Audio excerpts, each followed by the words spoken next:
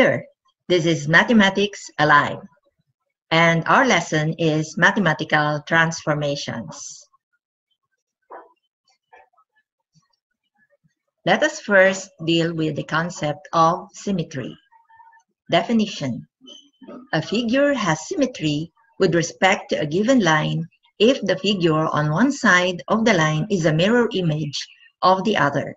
The line of symmetry divides the figure into two congruent parts, which means these parts have the same shape and the same size.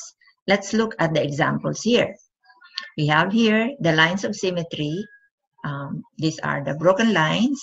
And then if you look at the figure on the left side, it is a reflection of the figure on the right side because they are symmetrical with respect to the vertical line here.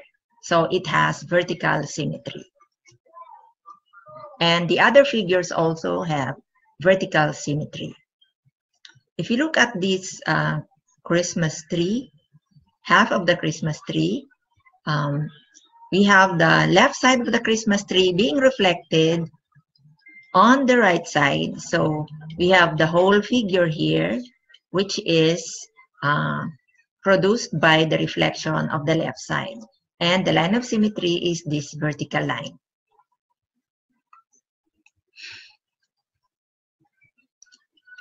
There are many kinds of lines of symmetry. You can have vertical, horizontal, and you can have also diagonal lines of symmetry. So for these examples, we have here both vertical and diagonal lines of symmetry.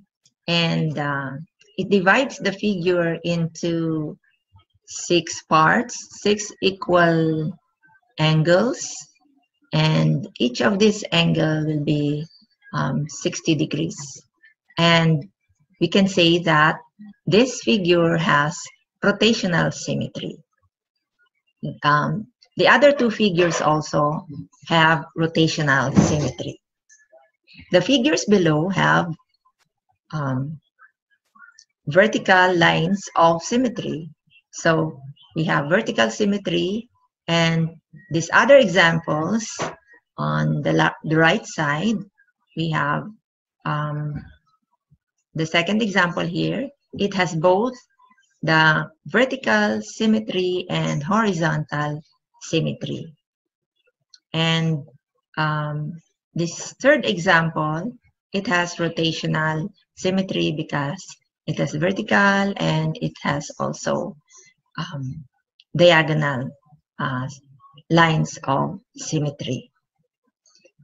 This one has rotational symmetry. This one has both horizontal and vertical symmetry, and the last 2 have rotational symmetry. Symmetry within a figure. Draw the lines of symmetry where each figure below can be folded. So I have here the letters of the English alphabet. Some figures may have more than one line of symmetry, and you can identify whether the figure has horizontal symmetry, vertical symmetry, or rotational symmetry, or there is no symmetry at all. Let's just try a few of these letters.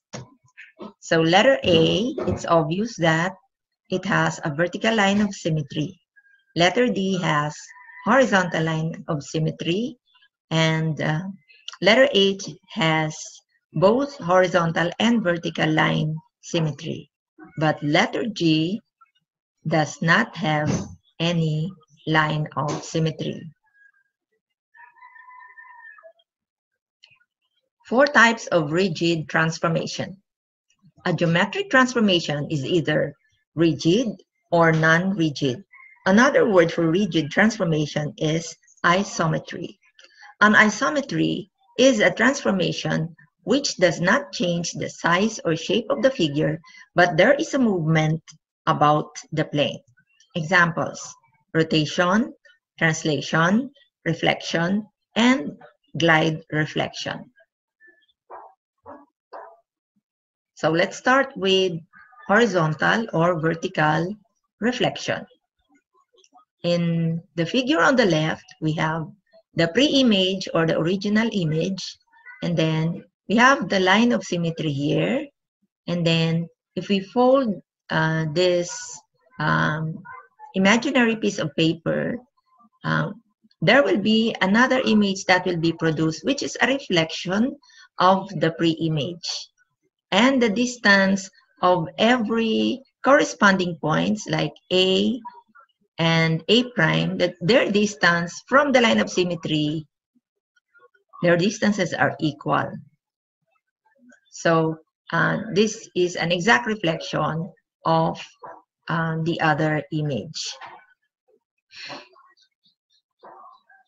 The figure on the middle is another reflection, vertical reflection. And then the figure on the right has horizontal line of symmetry, and the figure on top is reflected to the figure at the bottom. Translation.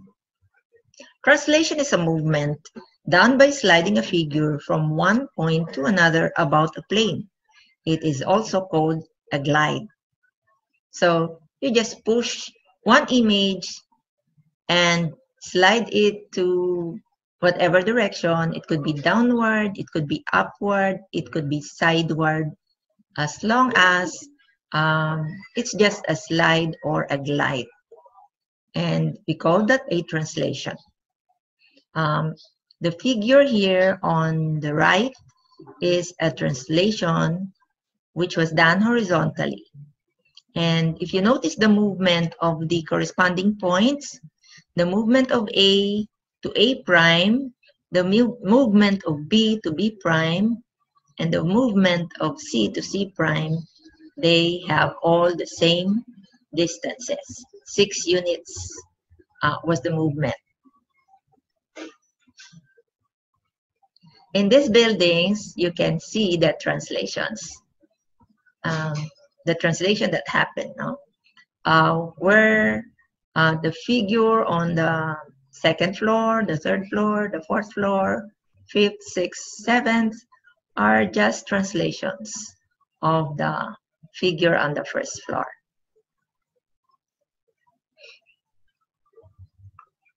Rotation. A rotation is a transformation that turns a figure about a fixed point, called the center of rotation.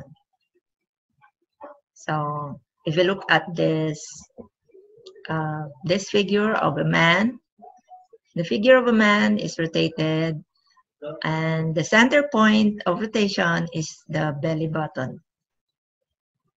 And the angle of rotation, if we try to measure the angle which was moved by the figure, it will approximate 120 degrees.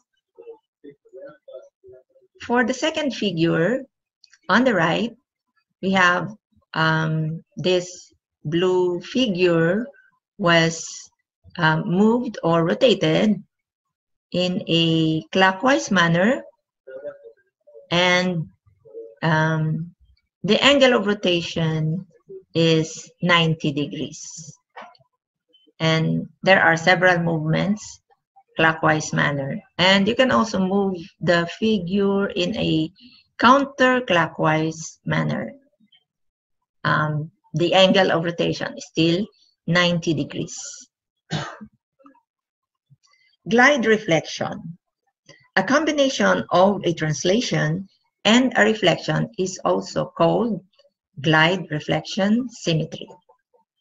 If you look at this illustration, we have the footprints move forward, so that's a translation, and then it was reflected downward, so reflection, and then the reflection was moved forward again, so another translation, and then moved upward again.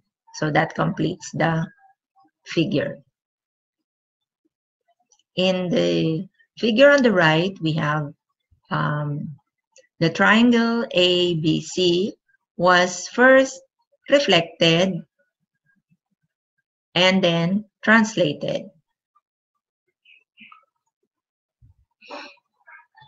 Here are some examples of figures with glide reflection symmetry. So you can either translate or reflect first. So in this figure, reflection happened and then translation. In this figure, we have translation first and then reflection.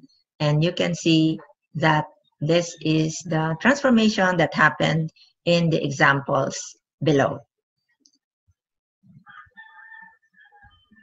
Frieze patterns. An infinite strip with a repeating pattern is called a frieze pattern, or sometimes a border pattern. All frieze patterns have translation symmetry. A horizontal frieze pattern looks the same when slid to the left or to the right. So look at the frieze pattern here. If we move this forward, the figure is translated and then translated again, and then you connect all these figures, then you have a frieze pattern or a border. Let's identify the transformation present in these frieze patterns. So in the first pattern, we have, we can possibly trace a line of symmetry here. So there is a reflection here. Or we can take this as a whole figure and then translate it to the next step. So it is translation and reflection. The second example, we have both translation, because this figure was translated to this and another translation happened. Or we can also say that this figure was reflected. So this is the line of symmetry, and there is a reflection that happened from here to here, from here to here, and from here to the last figure. And in the last example, we have translation, but this figure is reflected downward. So there is translation and reflection. Frieze patterns in ethnic costumes. If we observe the beautiful patterns in these Tivoli costumes, they are frieze patterns, and they have those symmetries that we have just discussed. And look at this Tinalak fabric. They are frieze patterns, and they were produced by translation symmetry, and there is also reflection symmetry. And can you identify the transformations present in this Tinalak fabric? Look at that. Translation, reflection,